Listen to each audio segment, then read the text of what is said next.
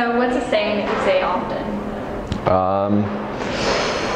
It's school appropriate. A lot of them are inappropriate for the camera. Okay. So a saying I say a lot is don't get it twisted, because you shouldn't get it twisted.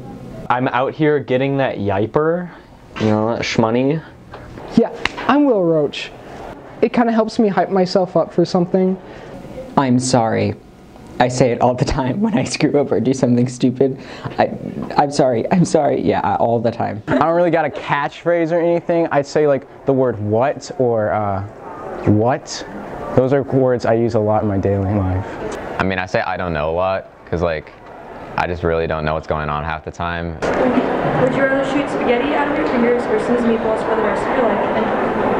And Snooze meatballs, because I feel that's more nourishing than spaghetti. I could probably do more good with my gift.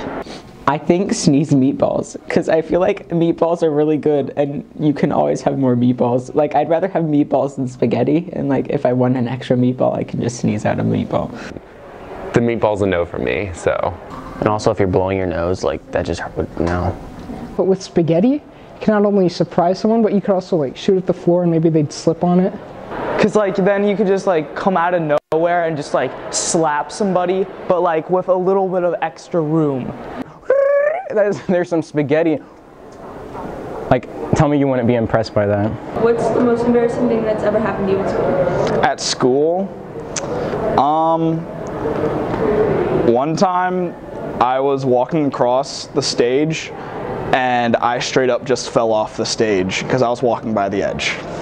When I was little, I was like eating ice cream and I spilled it on myself, and then I had to walk around school with like ice cream all over my shirt, and it just was not a good look for me. So, like, there's obviously stuff that I've suppressed and I just can't remember.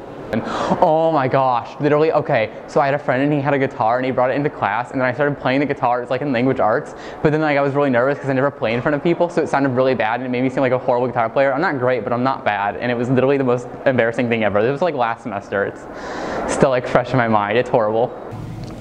A kid decided to scrape his nails across my face in preschool. So to get back at him, he was allergic to eggs, and I decided to put eggs in his breakfast. Most embarrassing is probably dancing during lunch. I had a little dance-off with another guy on costume day, and I got in a little trouble with principals, but you know, it was all good fun, and I feel like I am better as a person because of it, because now I'm free to dance whenever I want. Alright, what's your signature dance move, and can you demonstrate it? Oh, I don't actually want this on record because people might steal it. Can you understand this? What's going on? You're so distracted, you can't even understand it. I'm gonna have to borrow one from the guy-girl dance, where it's a nice Alright, you can see me now. And then usually I can get back up. Yeah, that's my signature dance move. Everyone can do it. So yeah. So sick.